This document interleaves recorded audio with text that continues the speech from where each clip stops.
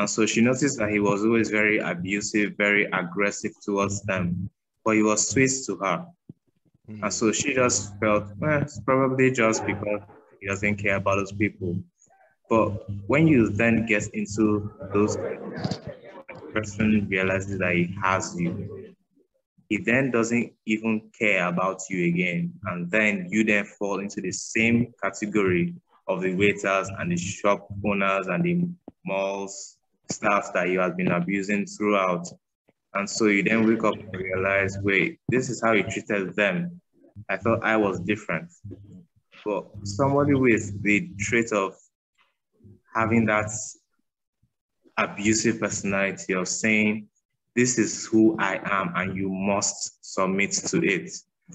They either have it full blown, as in they are very clear about it. They will tell you to your face, I want you here at so and so time and you must do it, or there will be consequences.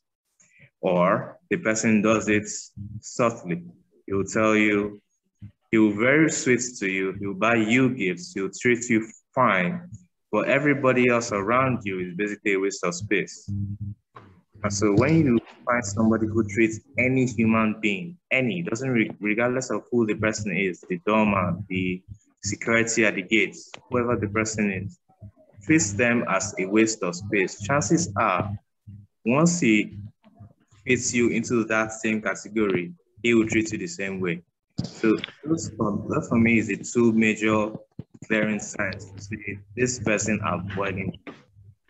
I'd like to add on to this, if I may, like this is something that's very, very important. First of all, more power and energy to you, FIFO. I think it's very brave for you to speak something like this. It would have been a traumatic experience. And I think we as parents have a very, very big responsibility here. When you have a child, right at that time, they need to know what is a safe and an unsafe touch and what to do if they feel offended.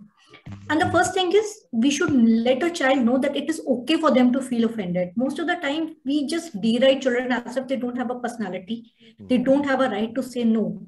And one thing we need to teach all possible children, and this is much more important than anything that is taught in school, is if you do not like something, you have a right to say no.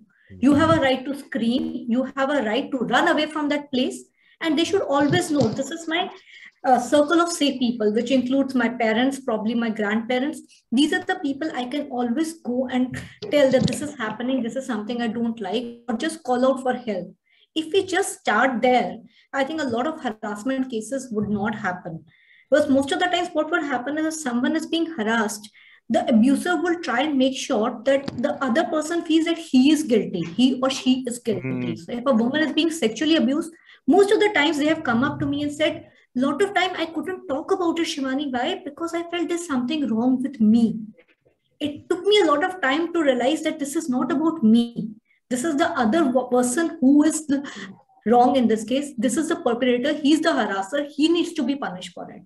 Yeah. If this is something we could teach our children, I think they would grow up into individuals who can handle harassment and just say no right there and then. The only thing I would add to that, and FIFO, don't speak about anything you don't want to, but in FIFO's case, her parents were leaving her in the custody of her abuser, and so there are various scandals about various churches, but you know, there's a lot of abuse has gone on in the past in faith communities where trust is supposed to be high.